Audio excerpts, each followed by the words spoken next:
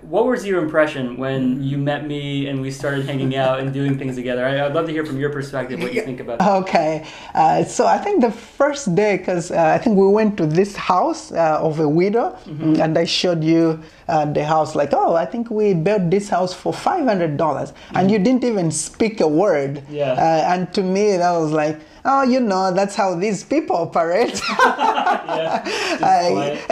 Yeah, quiet, but also like, oh, I think he just wants to, you know, rob from me, you know, get some money from me because, he wants to take advantage of me. But you surprised me.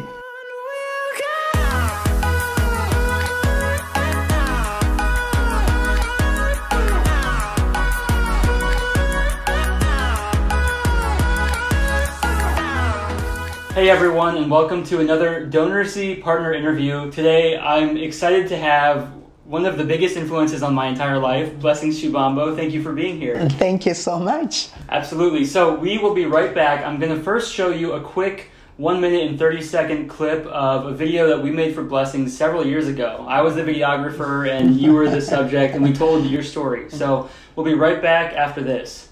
My name is Blessings, and my life is a miracle. The place where I came from is in the middle of nowhere. It's about 8 hours from the city and about 4 hours to the nearest hospital. I lived in a village that was surrounded by hills, and life was just in this village. And coming out of this village was by the grace of God, because what I knew was nothing else apart from this small world. My friends and my family still lives there, but for some reason, God chose me. And that's why I'm here today. While I was in school, a preacher shared with me the gospel of Jesus Christ for the first time. It was really hard for me to get it and understand it. The reason being, my dad was an alcoholic, and that made it really difficult for me to understand what the love of God was all about. But one day I came across a verse, my beautiful verse, the verse of my heart, John 3, verse 16.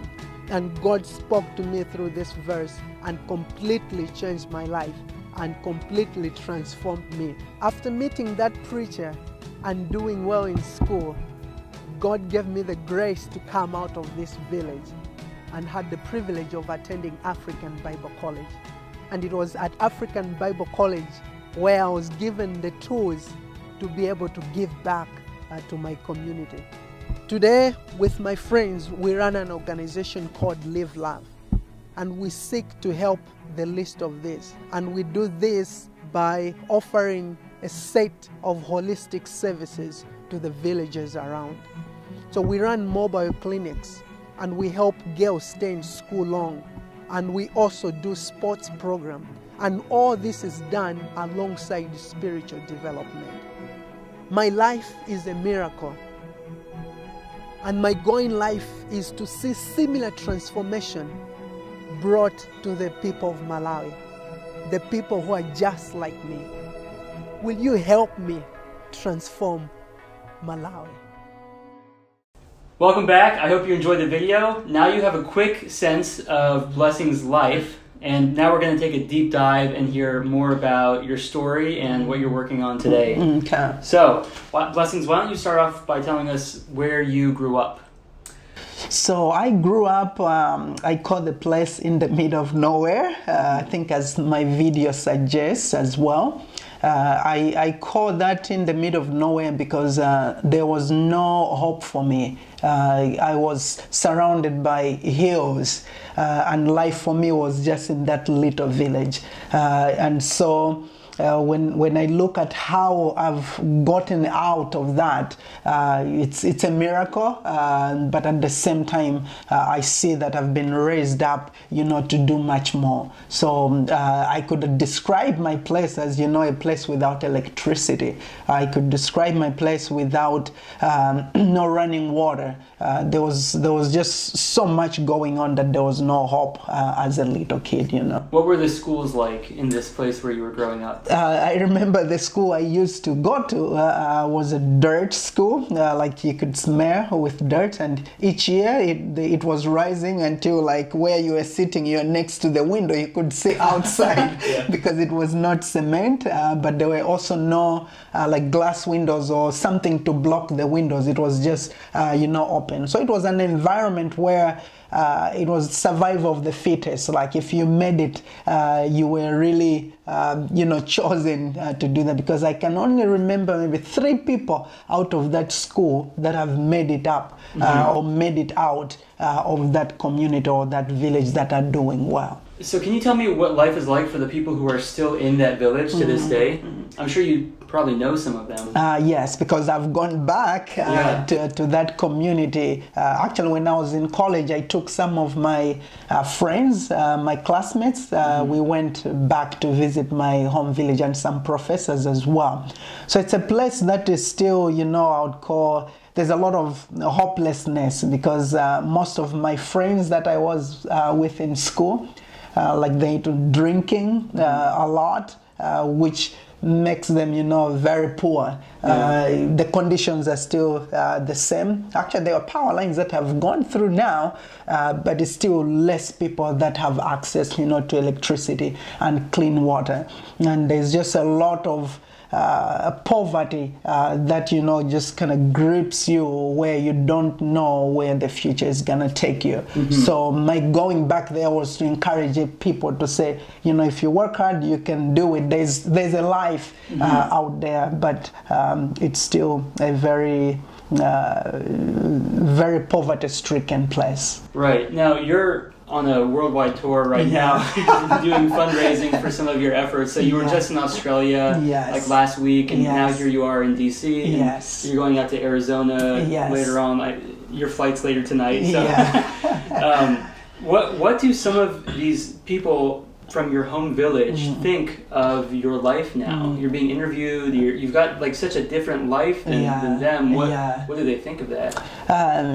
One, I've been an encouragement, to my community, because now they see hope. When they see their children, they can say, if you work hard, you'll be like blessings, But for some of my friends, they're very shy, like to meet me, because they feel like I'm very high and they're very low. So like when I go back home, I have to put myself at their level in order for us, to have a conversation or to chat or to have memories from back within. So they're both reactions, different reactions. For some of them, it's like, you gotta work hard, you gotta be like blessings. For some of them, they feel like, oh, now he's way high up there, we cannot touch him, we cannot compete with him. But to me, it's an encouragement to so many of the young people that are hopeless. Because when I see those boys, I see me. When I see the parents, I see my parents. But we've been able to come out of that to be able to be where we are now.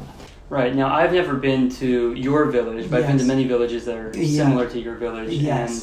And one of the things that is obvious is that you are very unique. Not everyone ends up with the life path that you've had. So what do you think it is that makes you unique? I think growing up in a village setup like that, I think gave me a passion for people, a passion to change my countrymen, people that have been in the very situations and me, because most of the people, when they do that, they try to shun away and forget what they had gone through. But I think our history should propel us to do more for others, because I think we see that with Rwanda. Their history, they've not gone back and say, oh, this is how we were, but it has propelled them to be a country that's actually doing very well. When you look at innovation and even cleanliness and the things that they're doing. So I think that's a very good example that we have to emulate as as Africans, as people that have grown up with problems, because those problems should propel us to do good for others. Because if I grew up as a poor person, I shouldn't look back and say, you know, oh, they can remain as poor as they are, because I know now there are a lot of books that, you know, maybe they're trying to manipulate how, not really manipulate, maybe that's not a good word, but they're just cautioning how you give, you know. But like When Helping Hurts.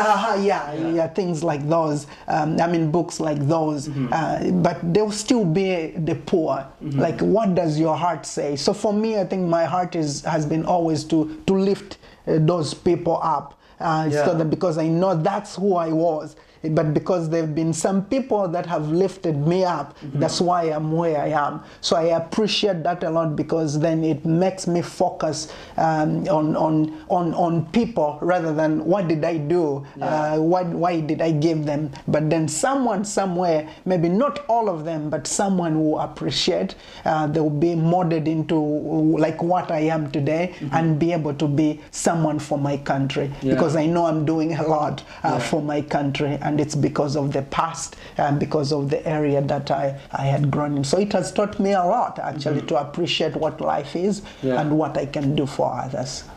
I wasn't planning on bringing this up, but I have, as you were talking, I have this vivid memory of the two of us. And I remember I had read When Helping Hurts, and I was early in my days in Malawi, and I was talking to you about it. And I was saying, you know, sometimes people don't want to, they don't want to give because of this, you know, this problem that maybe who they're giving turns into something negative. Yeah, and so as I was learning about that, I was explaining those ideas to you, and there was specifically a baby, I think, that was sick, and I was saying, well, should we help the baby or not? And you were saying, Gret, what if the baby dies? And I was like, I was so in my philosophical way of thinking about things that I just removed the human aspect of it. And that was something that you taught me very early. This was years ago. I mean, this was like 5 or 6 years ago when we had this conversation. So, okay, so I want to use that as an opportunity to pivot and hear,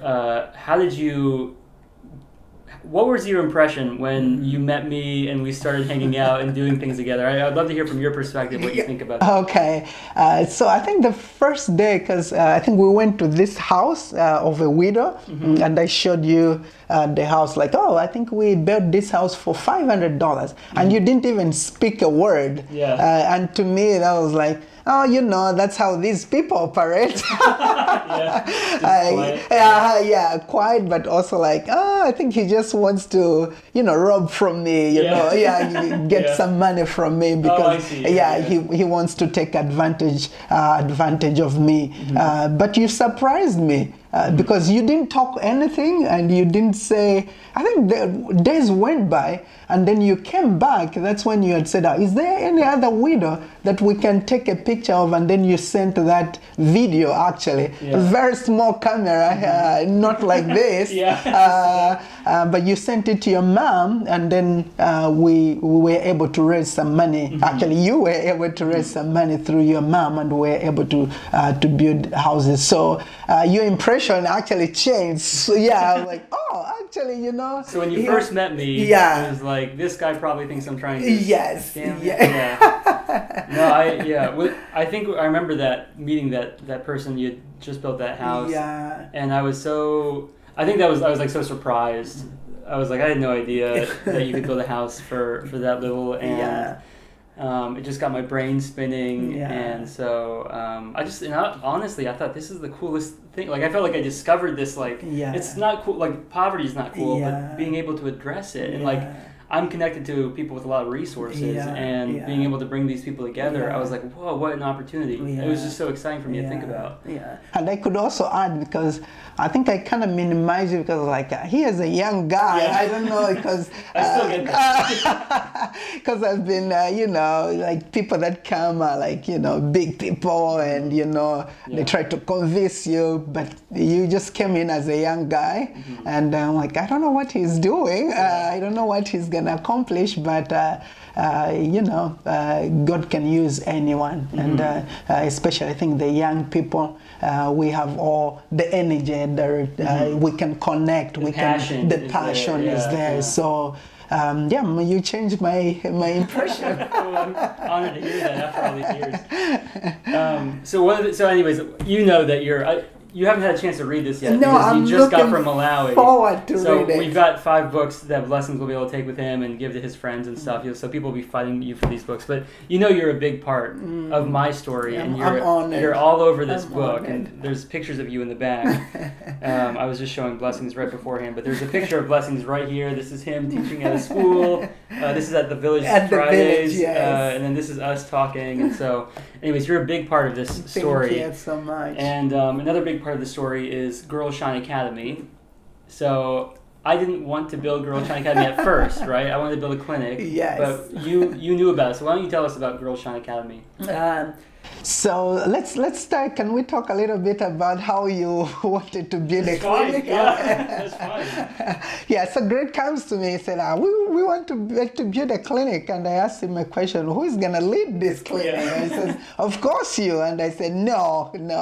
But I had a passion about building a school, a girls' school. And there was someone also very important that I knew had a passion about girls' education, and that is Tia, who is leading Girls Shine right now.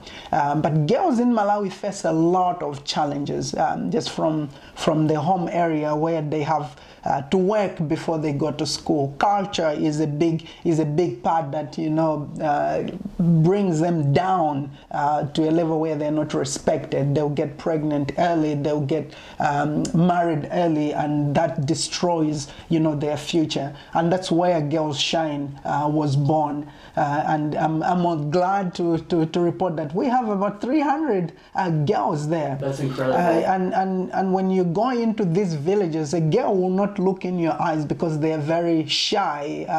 There's a word for it, because they're not confident of themselves, because they know they are abused. They're like subservient. Yes. But when you come to Girls Shine Christian Academy, you know, you find girls that are confident. So confident. I was just there. Yeah. They were like, so you ask them what you want to be, they'll tell you that and why. And that's someone that is reasoning. And for us, we're also looking at the communities of where these girls have been undermined, and to be able to be part of their story, to do that. And so many of you, you know, that have donated to building the school and where it is now, we're really thankful. But that's Girls Shine. I think we can take an hour describing it, but it's a place that has become a hope for girls in Malawi. It's a place where girls build the confidence, they build the character. It's not just about education. It's about a whole human being. It's about this girl child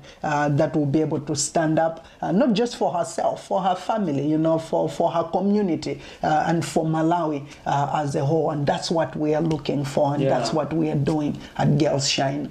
It's really an incredible thing. And I remember telling you, whenever we get this school going, I want my contribution to be the fundraising. But this is you and Tia. I want you two to run it. And so when we launched it, we fundraised the funds, and there were 120 girls that first year. But you and Tia have taken care of everything, and every year you're bringing more girls into the school. And you're still fundraising to this day to put more classrooms and more dormitories, and it's always growing, and it's so cool to see that. And that's all you and Tia. I've completely stepped back because I didn't want to be the American who's like trying to meddle in a Malawian girls. Like what do I know about that? But like, these people know what they're doing, and a lot of people trust you guys. They trust you and they trust Tia. And we want to thank you for that. You know, it's so hard for people that you know, donate and their name is nowhere to be seen. But I think we have to shift to an era where we are empowering the locals, because that's where you see the beauty. I know it takes trust and it takes time, which for you because you were there. But I think we can also learn from people like you to say when the locals are empowered, you know, that's when these days we talk about sustainability, because then ownership, people own it. Even the girls themselves,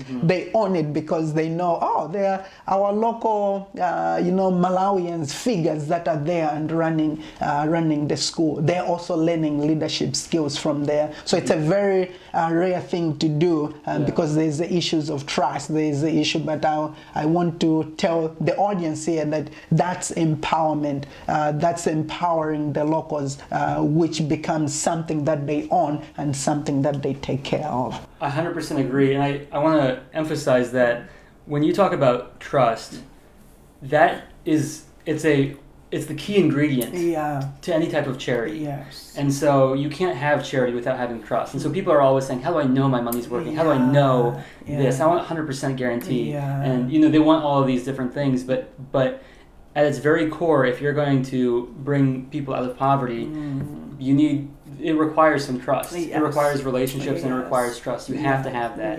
And so any kind of expectation that you can somehow like do good without trusting someone else, it's not going to happen.